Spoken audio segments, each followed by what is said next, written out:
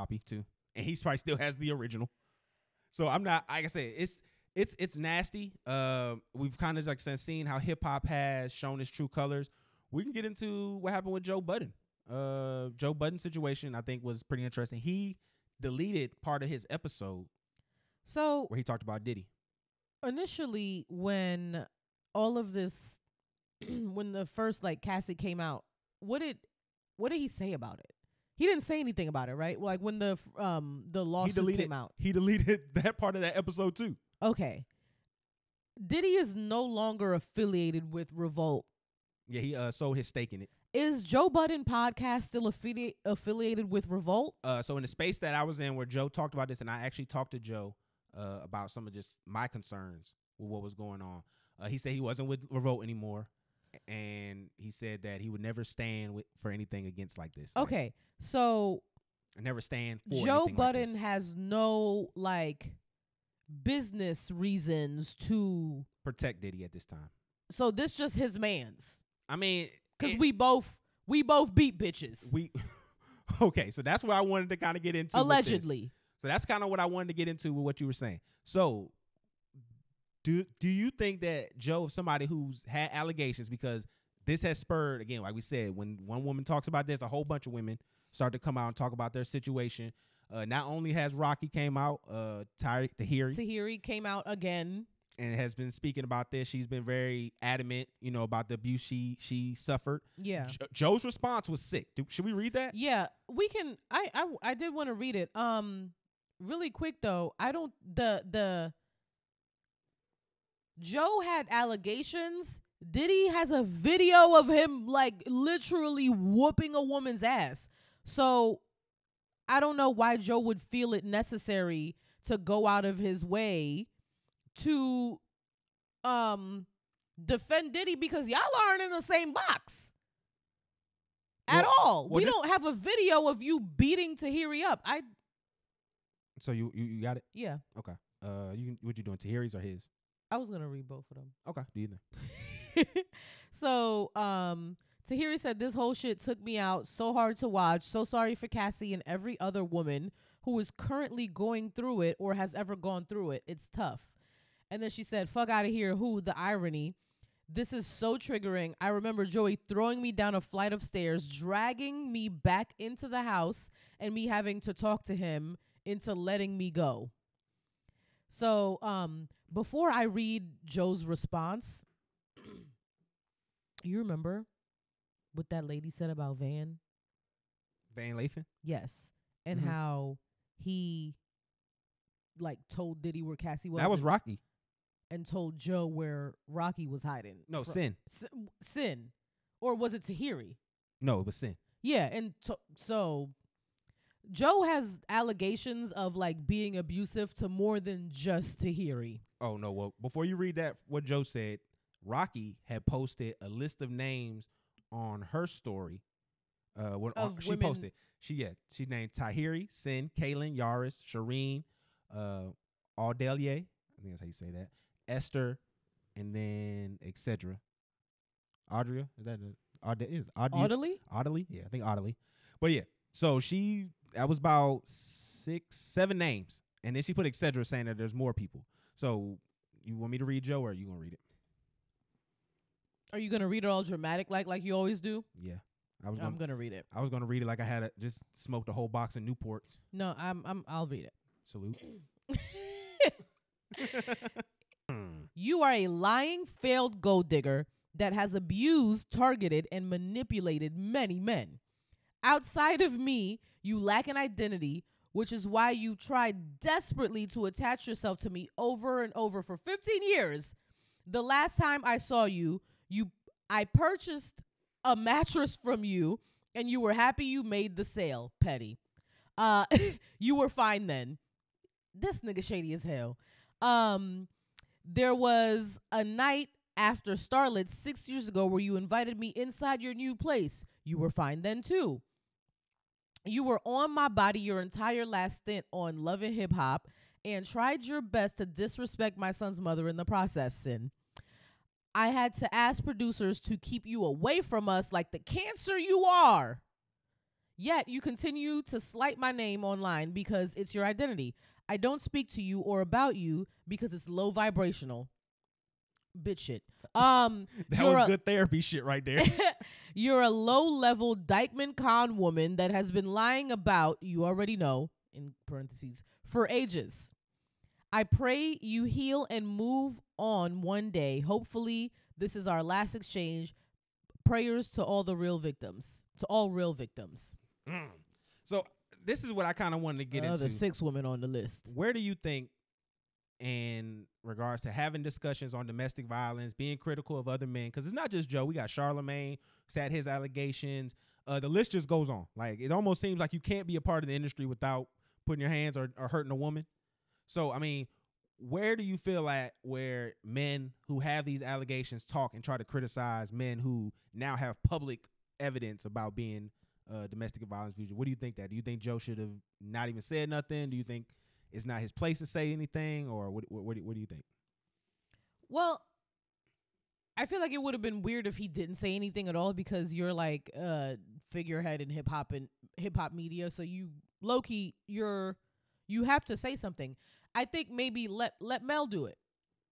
That's what you pay her for? Yeah. Like, you have people on this platform who don't have those type of allegations, and you have people on your platform who are articulate and they say things well. I think Ish and Mel taking that and them being the the forerunners of that conversation probably would have been the best. And then Joe could have just been there and been like, "Yup." Mm-hmm. And then let's move on. Like, let's not focus on me. No, let's have well, yeah, I agree with what my co-hosts there, like, I agree with their sentiments. This is crazy. This is nasty. It was hard to watch. And then that's it. Move on. No, Joe got to do more than that. Joe cried when De La Soul didn't get they splits. Joe is hip hop. What? Joe, you know who De La Soul is? Yes, but okay, he cried on camera? Yeah, when they didn't get their splits. For their records. He did. That's hip hop. He is hip hop. Joe is hip hop. He is required to, when we see something fundamentally corrupting hip hop like this, he has to speak up. It's kind of like the pot calling the kettle black, though. But in this way, he is the reflection of hip hop. He is a voice of hip hop. The problem I have with Joe when it comes to this episode is the fact that he did not stop everything and go straight to, hey, we got to start the show from the top. Yeah. And because you didn't do that, because you didn't see the seriousness to do that at the time, is why I'm looking at you questionable, and I'm skeptical of the things that you're saying in regards to if you want to protect Diddy and things like that. I don't know what you said on there. We were together that day, and when Rhetoric saw the video come out, he was like, Joe is recording right now, and he's probably going to start everything over. Like, that's what you expected, or that's what you thought that he would do, being the podcaster that he is. Fuck all the hip hop, this and that. The podcaster that he is, you thought that he was just going to start over and be like, this is what's happening today. This is what we need to talk about. But that's not what he did. And I think that is because he has those same allegations. So he's treating Diddy like he has a soft spot for this shit because you've been through the same shit. I accused him of throwing softballs at Diddy. And he definitely has. And then, if it was anybody else, like if it was like fucking like Drake on this video whooping a girl's ass, Joe would have ran the whole shit back. Yeah. He would He would have been going through lyrics. Change your outfits. Go home. Come back. This is a fresh new. Come back today. Because we got to get into this. Yeah. We got to figure it out. And that's where. But it was his man's. And you're right. And that's where I feel like that was just the problem with this. Because at the same token, man, like. If your man's is whooping a woman's ass, like if one of your close friends you find out is like beating his girl up, you got to say something. You have to be a voice of that. But my thing is this. When it comes to having men who have been have been accused or have done domestic violence, I think in a way it is kind of up to them to speak out on it, because they have to show rehabilitation is a real thing. They have to be able to be an example of that. And in the same token, when you go to an AA meeting, I know a lot of people probably haven't, but when you go to an AA meeting, it's not ran by people who've never had addictions. Yeah, they're ran by people, former addicts. Mm-hmm. So those are the people who, if you really should be looking for them to be guiding you, would be someone who has had that affliction or that problem in the past. So that's why I feel like really, Joe, you should be the main one being a voice of that and being an advocate for women in that regard.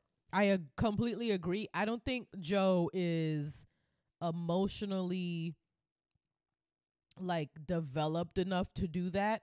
I don't think Joe is willing to be that vulnerable with his fan base, admitting something. First of all, he would have to own up to the fact that he did this shit in the first place. Because he's always called it a lie. Yeah, he's never done that. So if you don't take accountability for your actions, you can't like give people advice from a place of, oh, I've been here before. Like 1 woman, 2 women, I can see 7 getting that off. But once you get to 5 and more, like, okay, dog. Come on, like you're something about your behavior is a little off. You're beating bitches up.